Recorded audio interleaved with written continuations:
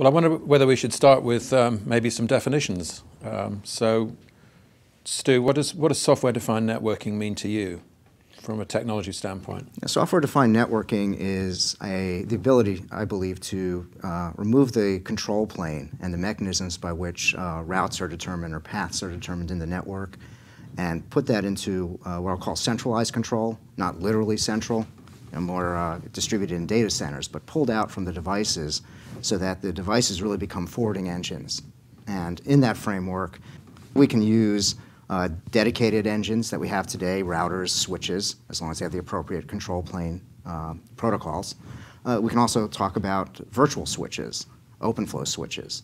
We're not confined to one technology in this sort of framework. We can have multiple technologies doing the forwarding, but a common way to control them and administer what gets routed where. Joe, does that definition kind of chime with your way of thinking, or do you have a slightly different spin on it? Absolutely, and I think from our standpoint, from Ericsson, we're extending the definition of SDN, service provider SDN, to incorporate or cater the requirements of telcos. We believe it has to be extended in a way where you have an abstracted control plane embedded in a network, connected to all elements in the network, and to data centers, private clouds, and tie it in with OSS, BSS, specifically for analytics.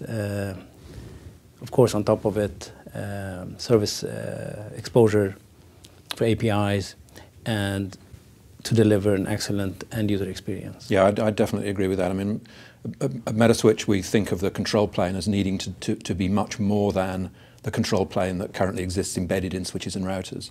It needs to abstract away a lot of the complexity of the network, and it definitely needs to be much more open, exposing APIs so that applications can demand things of the network that at the moment they're just not able to do. I mean, over-the-top layers have been leading the way in developing services and APIs, and we see big movement. They want to get into the network functionality today to be able to provide this kind of services in an easier way than they have been able to do it before, such as IMS and others. So you're really talking about service velocity and a more direct connection between the service needs and the provisioning of those services into the network versus sort of the step function way we do it today of provisioning the different layers of the network, eventually getting up to tying a customer service to that. That changes not just, that's SDN, but that also puts a tremendous change, I think, on the whole operational paradigm, the systems and the way we manage networks. And both of you are from companies that provide equipment and services solutions into the carrier market.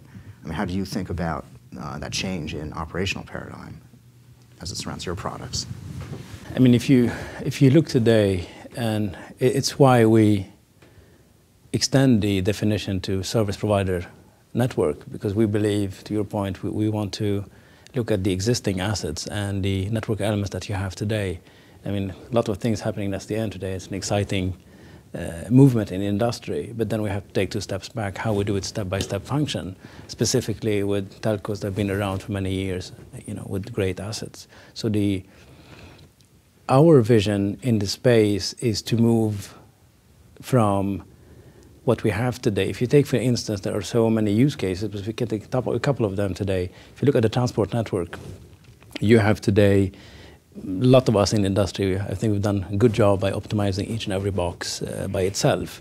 And, these boxes, obviously, if we look at where the industry is going, we're going to have billions of connections soon.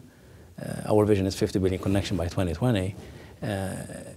It's very complex today to scale with the existing way of building networks. And on top of it, it's extremely hard to manage it. So what we are saying, to your point, is we take 2 steps back and look at the existing assets that you have today. What we would need to do is, instead of using these assets as control and forward plane, split the architecture on the existing nodes and use them as forward plane and have an SDN controller as a centralized control plane. Yeah. And one could argue that, of course, the existing vendors have to open up these network elements, and they will have to let upgrade these elements, to this architecture. We build our products with SDN OpenFlow in mind, and I think we could move to that space today.